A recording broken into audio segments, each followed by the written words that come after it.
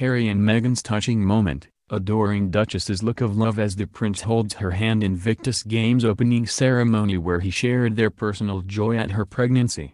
The Duke of Sussex shared his personal joy of soon becoming a father and hailed the Invictus family as a symbol of strength, honor and optimism as he opened the competition in front of crowds of adoring fans today. Prince Harry and Meghan, who wore a Stella McCartney dress and a coat by Gillian Anderson for Windsor, London, watched as artists and dancers took to the stage at Sydney Opera House during the glittering opening ceremony. A band with bagpipes performed a rendition of You're the Voice by John Farnham, hailed as Australia's unofficial national anthem, as competitors from around the world filed into the iconic venue. The royal couple were greeted by crowds of adoring fans before Harry took to the stage to praise the selfless duty of the athletes taking part in the contest, which he launched in 2014. Just a few hours earlier, Harry and Meghan were spotted enjoying a rare moment of solitude as the Duke practiced his speech for the fourth games at the empty venue. During the speech itself, Harry said, "First of all, thank you for the welcome you have given Meghan and I over the last few days. I have been so proud to be able to introduce my wife to you, and we have been so happy to be able to celebrate the personal joy of our newest addition with you all." Supportive Meghan took a front row seat to watch her husband of 5 months take to the stage during their official 16-day autumn tour. They are visiting cities in Australia, Fiji, Tonga, and New Zealand. Some 500 competitors, taking part in 13 sports, and more than 1,000 of their friends and relatives gathered to watch the Invictus Games. Harry's speech continued, "A new generation, the Invictus generation, is defining what it means to serve, and we are all taking notice. The Invictus generation has chosen to serve their countries in conflicts that are complex and dangerous, and far too often this dedication goes unrecognized. They have reminded us all what selfless duty really looks like." With the help of medical science, the Invictus generation has not only survived injuries that in past conflicts would have been fatal, but has also chosen to fight back from the darkest of places to be here tonight. They have shown us the true meaning of resilience. When they have been open about their hidden emotional and mental wounds, the Invictus generation has shown us that in today's world being tough means being honest about how we feel, both inside and out. The prince added, "Our Invictus family has become a symbol of strength, honor and optimism for a new generation." The Duke of Sussex told the crowds that the Invictus Games highlights how we should support our mates, serve our communities, and to respect those closest to us and those whose stories we will never know. He continued, "We have learned to reject pessimism and cynicism. We have allowed ourselves to be inspired, and we have shared in moments of hope, joy and triumph that have served as an antidote to the narrative of division and despair we too often allow to define our era. You are the unconquered generation. You are the optimistic generation. You are the role models to us all. And you are going to put on one hell of a show over the next week." Earlier today, the Duke and Duchess attended the Anzac Memorial Service in Hyde Park to pay tribute to Australia's war dead. They were welcomed by an Australian Army marching band. Prince Harry wore his Blues and Royals military uniform while Meghan opted for a buttoned black midi dress nipped in at the waist. The pair then swapped their formal attire for casual chic to take a boat across Sydney Harbour to Cockatoo Island for a special Invictus Games car challenge.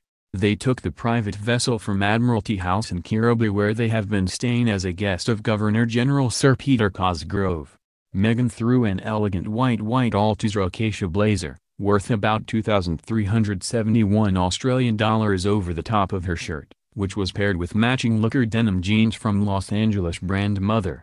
The Duchess accessorized with Elestiva sunglasses, worth about $240, and completed the outfit with a pair of Tabitha Simmons Mille heels, which retail for about $1,033. Harry wore grey trousers and brown boots. The couple traveled to the island to watch the Invictus Games Jaguar Land Rover Driving Challenge, the first event of the Games hours before the evening's opening ceremony. Once on the island, they were greeted by competitors in their racing uniforms, one athlete from Poland seated in a wheelchair as he chatted to Meghan. Harry put an affectionate hand on his wife's lower back as they walked along the Cockatoo Island jetty to greet the waiting drivers and their support staff.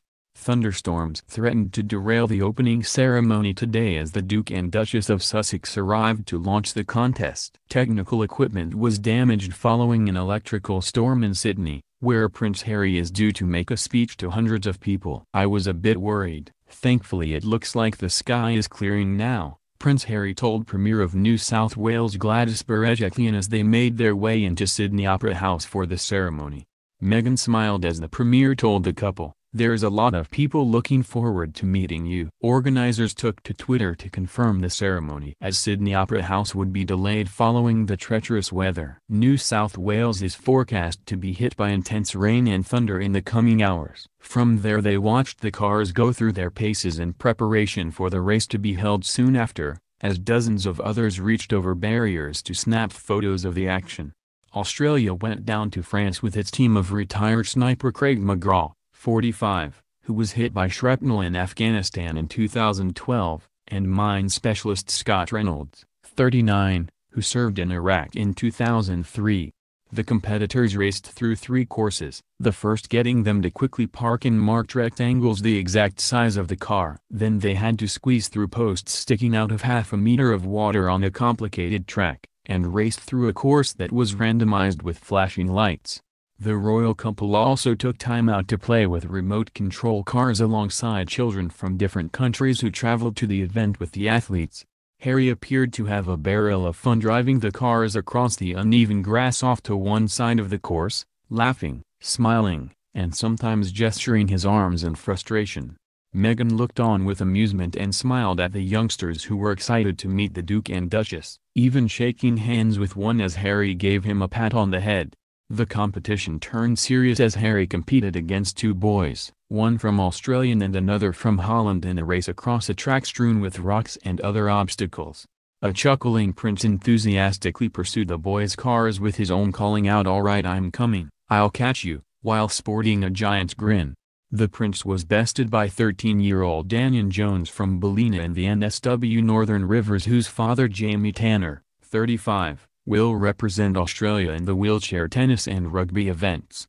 Mr. Tanner was a soldier in the Australian Army who served in East Timor, Iraq and Afghanistan before he was medically discharged in 2016 with terrible injuries and PTSD. Daniel bragged about his victory after defeating Harry, who mostly enjoyed himself but looked frustrated at times during the friendly race. "Harry was good at remote control cars, but I was better, obviously," Daniel said. "Meghan was funny. She was saying I'll have a go but I'll crash it over the fence and put it in the water. Harry took the controls and had a great sense of humor about it, too." Daniel recalled that another boy's car knocked over both theirs and Harry's, and the child, Aiden, 6, only put his own car the right way up, prompting the Duke to joke, "Thanks for picking my car up, mate," to much laughter. The royal couple were a big draw card for Daniel and his siblings attending the games, along with watching their father compete, according to mum Lisa Kluwak. "For months and months the kids have been saying, 'Will we get to meet them, Harry and Meghan?' And we kept saying you'll see them but you most probably won't get to meet them," she laughed. "This is just extraordinary." Earlier Harry and Meghan were greeted by adoring fans as they opened a $40 million extension of the War Memorial at Hyde Park in Sydney's CBD in a surprise appearance. The Duke and Duchess of Sussex arrived at Hyde Park about 10 a.m. on Saturday with NSW Governor David Hurley, a former chief of the Defence Force, and were welcomed by an Australian Army marching band. Harry rolled out his best officer and a gentleman look in the tropical dress of his regiment, the Blues and Royals, with medals, KCVO and sword. Meghan wore an elegant $2,927 black frock by New Zealand designer Emilia Wickstead, a choice that was seen by many as a nod to the Anzacs. She also wore a pillbox-style hat by Philip Tracy and paired it with a matching clutch bag. They were joined by Prime Minister Scott Morrison, NSW Premier Gladys Berejiklian, and Veterans Affairs Minister David Elliott on an overcast Sydney morning. Walking beside Harry as he arrived, and throughout the ceremony, was Governor Hurley, who was decked out in a similar white dress uniform to the prince's, with his wife Linda in a blue dress and hat.